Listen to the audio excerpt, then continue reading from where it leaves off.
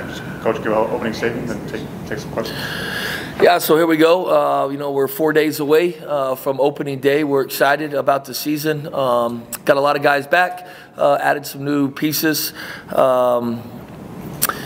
Excited, right? It's been a long journey. We've played in the Bahamas, we've played in Juarez, we've played in Chihuahua, we've played in Albuquerque, and Monday night we finally get to play in the Dawn, right? So went over there this morning, man. They're putting the court down and then getting everything ready. So exciting times, and looking forward to the season. Just a friendly reminder too, November 10th is Kayla Thornton Day. We're going to celebrate it.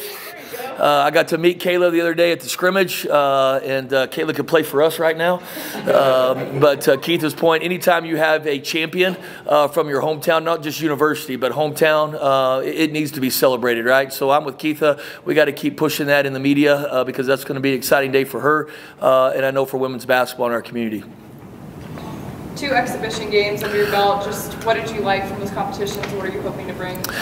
Yeah, we didn't get a whole lot out of the Chihuahua game. Just to be quite honest, the level of competition wasn't there. The experience was incredible.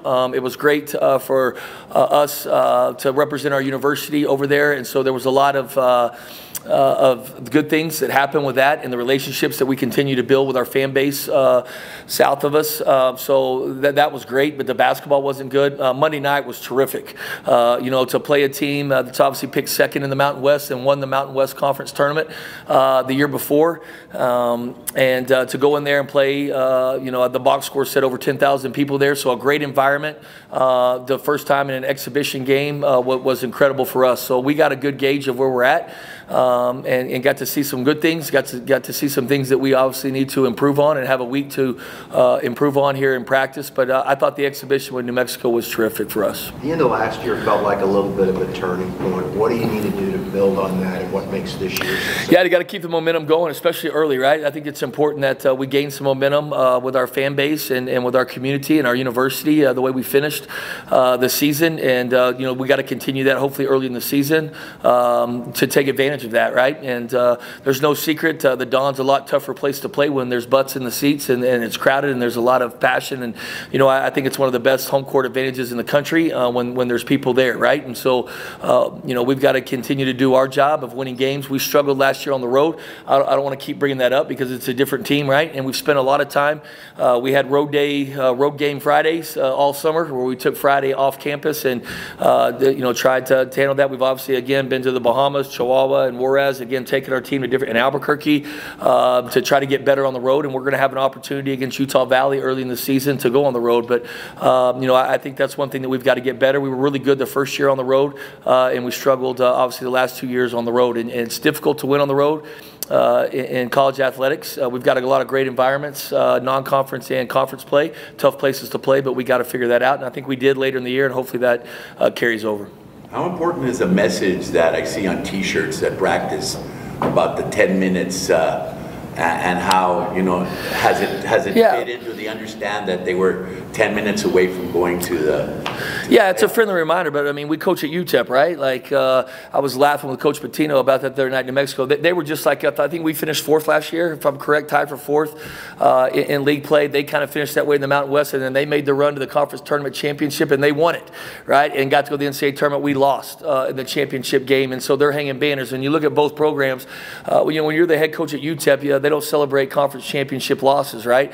You walk in that gym and facility, there's so much tradition and history, and they only hang banners for championships. And so it's just a friendly reminder to our guys that if you want to be remembered here, you got to win championships. You got to get to the NCAA tournament. It's the objective and goal here at UTEP every single season. And so we were 10 minutes and 33 seconds away. So it's just a reminder each and every day from the summer to the fall that we're fighting for those 10 minutes and 33 seconds. Now, it's a new journey, right? It's a new team. It's a new journey. It's a new season. We've got a tough competitive league. There's no guarantees that we're going to be back in that game. But I think you as a coach, you just got to find different ways to, again, to motivate. I think it's a big reason why 9 guys came back on this team is to, you know, there's some unfinished business they feel that they want to try to achieve. And so, again, it's just another way to try to motivate. You're always trying to find ways to motivate these young men. And it was just a daily reminder that we could wear on our shirt and they could wear on their shirt that, again, we're fighting for those 10 minutes and 33 seconds because ultimately our job here is to hang banners. Coach, you mentioned there's some things that you want to see right come Monday. So what are those adjustments that you would like to see? Yeah, you know, coming out of the exhibition against New Mexico, I think there were some things obviously we did well, some things we have to work on. I wasn't really pleased with our offensive play. We've spent a ton of time on that in the summer and fall because it's something we have to get better at, is scoring the basketball. I heard Keith say that. When you make shots, it makes the game a whole lot easier, and it makes you look like a better coach when you can make shots. And I was a little discouraged with our offense. We were much better in the second half than we were the first half. I think that was the first time we'd seen that level of competition. I think we settled into it. But I want to see us better offensively. I think this team's going to shoot the ball a lot better. Obviously, we went 10 from 11 from the free throw line. That was encouraging. We got to get there a lot more. You know, I really think we have to make a jump offensively this season, and it starts obviously on Monday. We got our butt kicked on the glass the second half. Rebounding is a big concern for me with this team. We did a great job the first half. We didn't the second half. That's going to be something that we're going to be, you know, talking about all season, I fear, and hopefully for the positives, not the negatives, but it's something that we've got to improve on. But more importantly, I just want us to go out there and experience the Dawn, right? We've traveled a bunch, and we've got some new guys. It'll be their first time to ever play in front of the Dawn, in front of our fans, and so excited that they get to experience that. And then obviously I know the returners are excited to play in front of our fans. But, you know, the biggest thing is winning, right? We got to win the game. We can't look ahead, right? Sol Ross is an opponent, and a capable opponent. They will come in here. They have some kids, I think, from the community. If I haven't looked through their roster yet, but and they have a former player. I was told yesterday Cam Clardy, who played for us 2 or 3 years ago, is playing for them. So anytime those teams come in, they're motivated. This is their Super Bowl, and so obviously we have a lot of work to do in the next 4 days to get ready for them. You had 4 returning players in that starting lineup against New Mexico, and then you also had Devin Barnes. Can you just speak about what he brings to the table that maybe? Yeah, he might not start if he keeps guarding the way he guarded Monday night. You know, we might change that up. But Devin is a proven player, right? He's won everywhere he's been, from high school to junior college to last year at Tarleton. I think they were picked 9th in the conference at Tarleton last year, and they finished 2nd in league play. He averaged 14 points a game. He shot 40% from the 3. I think he had 90 assists and 30-something turnovers, so he values the basketball. And again, he's just a winner, right? He makes, in baseball terminology, he hits the single all the time, right? He's not looking to hit home runs. And there's a comfort level as a coach when you have a player like that. So, and then he's a leader. You know, we have a bunch of leaders in our locker room. We have 5 seniors that obviously are going to lead us this year. And then you have David Terrell, who's grown into that leadership role. And I think Devin is right there with him. And so he gives us another guard on the floor that can make good decisions and can obviously score the basketball. And again, a proven player. He's proven it in the WAC that he's that he can play at this level. And I'm excited about him. I think if he plays the way that he's capable of playing for us, he could be an all-conference type player, right? When we talk about March, and if we want to have the season we want to have, he needs to play at that level. And so excited about him. I know he's excited to be at UTEP too. He's from El Paso.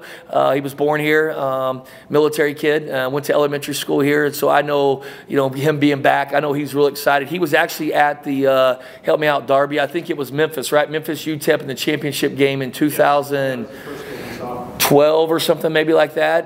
You know, and his uncle played for Memphis, and so he was here. He's seen the energy, he's seen the Dawn, and obviously grew up around it. So I know Monday night will be big for him. KJ Thomas, he came in the game and just. Yeah. I don't remember exactly what run it was, but he came in and started making some shots. Can you just speak about, I mean, obviously still, he's a freshman, right? He's coming in making things happen. What do you hope to see from him? Yeah, you know, freshman years are tough, right? They're roller coaster years. There's ups and downs, but again, a little bit like sound redundant here, but he's a winner, right? He won a ton of games in high school. He's a great kid to coach. He takes coaching. He gets better each and every day. He's got a great mom and dad. His high school coach just passed away Monday night of brain cancer. He got diagnosed late January last year before they made the state tournament run, and passed away. Monday was tough, right? I got a phone call about 4 o'clock in the morning in Albuquerque, and KJ was really close. In fact, he flew back home today. The funeral's tomorrow. So for him to handle all that and then go play the way he did Monday night, the first time to be on the floor in an incredible environment, obviously very passionate fan base there, with a lot of adversity and a lot of things going on, to get thrown in the fire like that. I thought he handled it well. I think he played 15 minutes. and he never turned the ball over one time. And Dent, who was guarding him, has a chance to be the Mountain West Player of the Year. So we threw him in the fire for sure. I thought he handled it well. He was actually in the game towards the end. He closed the game because I think half our team had fouled out. We didn't have a whole lot of choices, but those opportunities are good for him, right? And I think KJ is going to be a special player for us. We knew that when we recruited him. I think he will earn minutes this year, and then what he does with those minutes will determine the rest. But he's going to be a good player for us this year, and then down the road, I think he has a chance to be a really, really good player. If you have the type of season you want to have, what would went right? Oh, that's a great question. Got to win on the road, right? I think that's a big thing for us. We got to protect home floor. We got to win here at the Dawn, and we got to win on the road. I think when you start looking at things, I think rebounding is going to be important all year. We just don't have the length and size. Losing Tay and Zid, they were bigger guards. We're a little bit smaller this year. I think rebounding is going to be key for us. And then can we score the basketball? We're going to play defense. I think people understand that and know that. We turned New Mexico over 25 times the other night, and that's a veteran team, and it should have been 30 turnovers if we'd have gone for 2 hands instead of 1 on some stuff. But we got to be able to score the basketball. So I think the three-point line percentage, can we make more threes this year than we have in the past? Rebound in the basketball, value in the basketball, assist-to-turnover ratio. We only turned it over 11 times the other night. That's a positive. That's moving in the right direction. That's something that had to get fixed. So I think all those things. And then, Brett, I think our veterans have to play like veterans, right? We have some kids that have been in our program 4 years, 3 years. We have a lot of guys back with 2 years. We have a lot of experience. We have 5 seniors. We're an older team in some regards. So they got to play like veteran players, right? And so I think all those will play into it. Do you feel you have enough big men for downstairs to be able to get the rebounds? Yeah, I like our bigs. I do. They're different, right? Kevin Kalu, obviously, I think is one of the best defensive players in the country. The way he guards a ball screen is as disruptive as anybody in the country. That's what makes us special defensively, and we don't talk about that enough. He does all the stuff that nobody talks about in the media. We'll never write about him in the media, right? But everything he does affects winning. And, of course, he wants to score the basketball more. What kid doesn't, right? But he does all those things that are unselfish, that are about winning in our program, and we celebrate Kevin Kalu every day in our program. Probably don't celebrate him enough publicly, but Kevin's been in our program 4 years, and he's got to do a good job of not fouling this year. In the exhibition he had 2 fouls in the first minute because he's important to us being on the floor. So and then you got Derek Hamilton, who I think when he's in shape, which he's not right now, he's got to get in better shape as we progress. He played 12 minutes the other night and was 5 for 7 from the floor, right? He can really score the basketball. He's got great hands, great feet. Really played well for us down the stretch last year, which was a big reason for our run. He's got to continue to work on his conditioning, but when he does, he can be a factor out there. So I like both of those guys. And then we're figuring out, Baba's coming along. He had surgery right when we got back from the Bahamas, so he's just right now getting back to practice. Last week was kind of his first time to really go live and practice, so he's obviously a work in progress. We've added DC, a junior college transfer, late in the summer. So he missed all summer, but we're trying to integrate him. He didn't play the other night, but he's moving in the right direction that we can maybe put him in there and play some small ball with. But, I like Derek and Kevin. They obviously have a ton of experience, and I'm very comfortable with both those guys. Anything else, Coach?